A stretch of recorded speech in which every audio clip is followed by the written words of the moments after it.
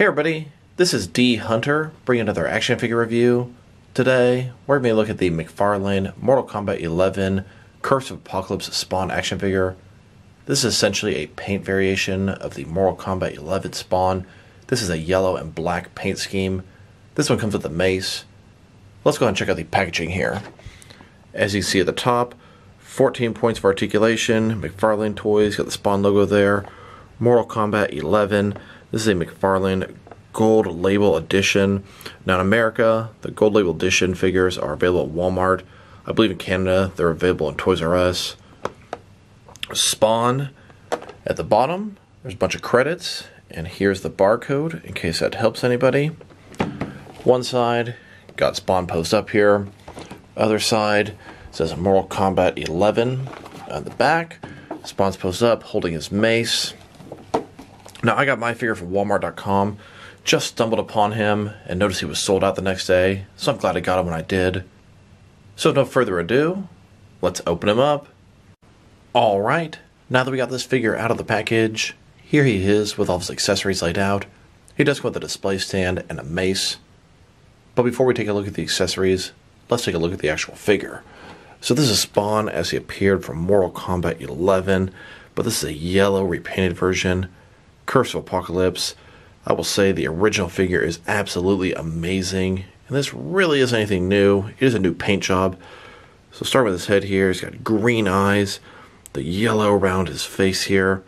You can see the yellow on his collar. It's kind of dirty, a lot of texturing.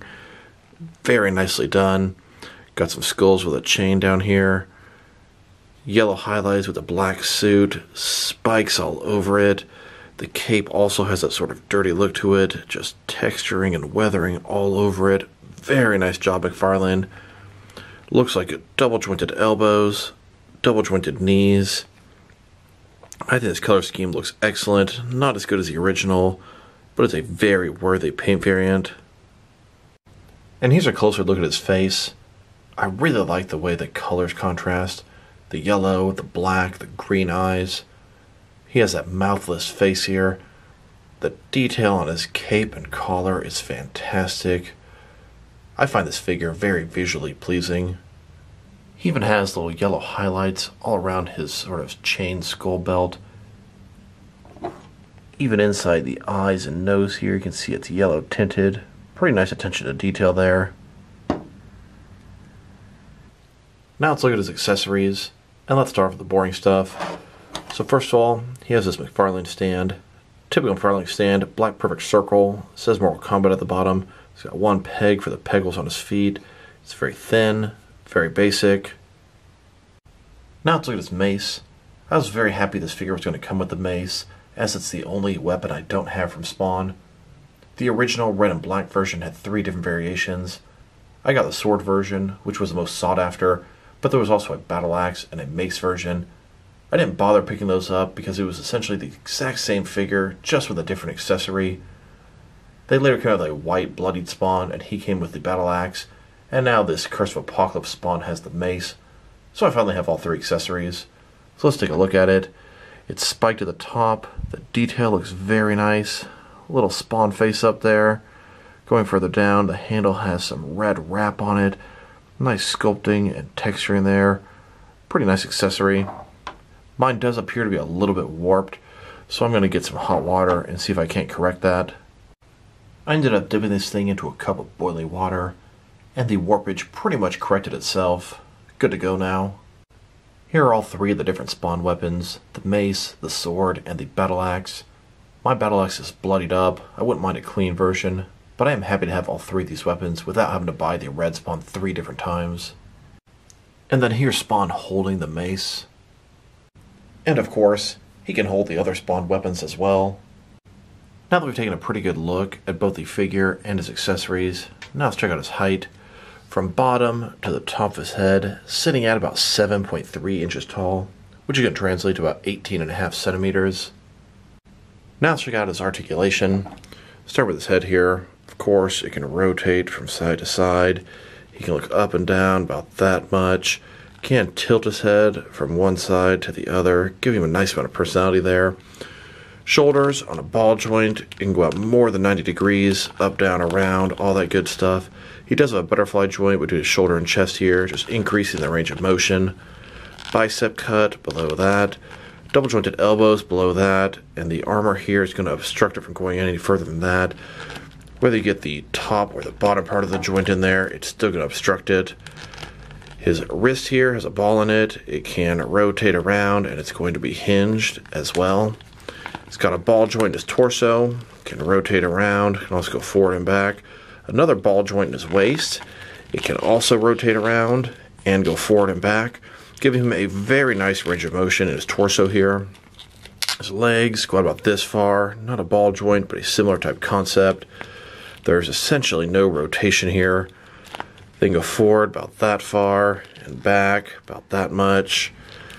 He's got double jointed knees below that. It goes all the way back. And then his ankle here, even though you can't see it, it does have a ball in it. It goes forward and back. It can rotate. It can also tilt and rock. The other ankle is a much better example. Up and down, rotate, tilt and rock, and toe articulation. Now let's check him out next to some other action figures, starting off with some other McFarlane Mortal Kombat figures. Here he is, next to the original red and black version of the Mortal Kombat Spawn. I do prefer the red and black version as it's more of his iconic classic colors, but this yellow version is really cool looking as well. There is 100% reuse on the sculpt, absolutely no new parts on this guy. Which one do you guys think's better? I'm a sucker for the traditional looking Spawn, but I can see why some people might prefer this one. Drop me a line in the comments below. And here he is, next to the white and red, bloodied up variation of Mortal Kombat Spawn. Also a pretty cool looking figure. And here are all three different paint variations of the Mortal Kombat Spawn McFarlane has made so far. We do know there's an upcoming blue and gray version. It's going to be referred to as Lord Covenant Spawn. Hoping to be able to secure one of those as well. Now, paint variations have become quite the thing with McFarlane's Mortal Kombat line. Here are all the regular versions of the characters they've made from the game. There's a total of 9 different characters in front of you, and you got to keep in mind, Spawn's not actually a Mortal Kombat character. He was just an extra playable character in the game. Like I said, paint variations are pretty excessive in this line. There are 9 different characters, but 23 different figures in the entire collection. I'm fully caught up. Looking forward to the next variation of Spawn, and looking forward to some new characters like Cabal and Noob Saibot. Now let's look at him next to some other Spawn figures. I've still kicked myself in the ass for not getting the Kickstarter Spawn, but here he is next to the only other McFarlane older Spawn figure that I have. And here are the rest of the Spawn figures I have in my action figure collection. From left to right, we've got a couple of the Violators in their clown form. Then we have Terry. Then, of course, the Curse of Apocalypse Spawn. And then Al Simmons. That was Spawn before he died and came back. And then we have a couple of Wanda figures. And one of the first things I thought when I saw the Spawn figure was a Yellow Lantern Sinestro Corpse. You could use this Spawn for simply a yellow variant, but I imagine there's going to be some people that are going to throw it with their big Yellow Lantern display. I personally only have the Predator, Batman, and Scarecrow, but he looks great with these guys. And now let's check him out, next to some action figures from different various companies, to see how he fits in both scale and style-wise, in case you want to know which lines you can mix him with. Since this is a McFarlane Toys figure, it's a 7-inch scale. I'll start off my comparisons with some of the larger action figure lines I collect, and work my way smaller. Here he is, next to some of his McFarlane Toys brothers. In front of you are 5 different action figure lines, all from McFarlane Toys, all from different various video game properties, all 7-inch scale. Then, next to some non-video game McFarlane Toys. And here he is, next to some DST or Diamond Select toys. Then, next to some DC Direct and DC Collectibles figures. And here, next to some NECA figures.